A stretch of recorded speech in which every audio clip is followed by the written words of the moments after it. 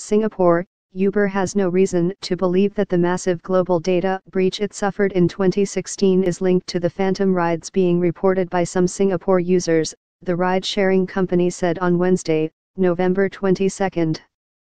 "We have no reason to believe these two events are linked," an Uber spokesperson said in response to queries from Channel News Asia.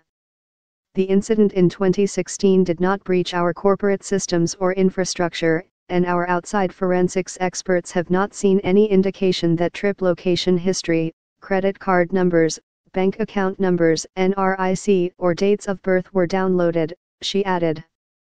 In response to queries on whether Singapore users were affected by the global data breach, the Uber spokesperson said that the company is in the process of notifying various regulatory and government authorities, and that it expects to have ongoing discussions with them.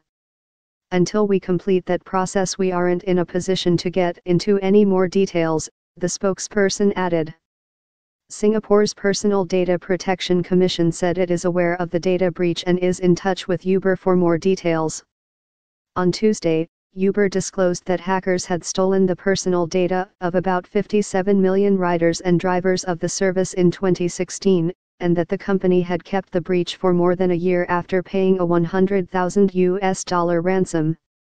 The news came a day after Channel News Asia reported that several Uber users in Singapore had complained this month of being charged for rides they never took, often in faraway places.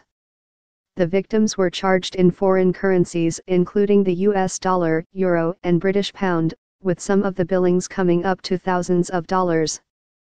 A spokesperson from Uber had earlier said that their team was reviewing this incident and would address it accordingly.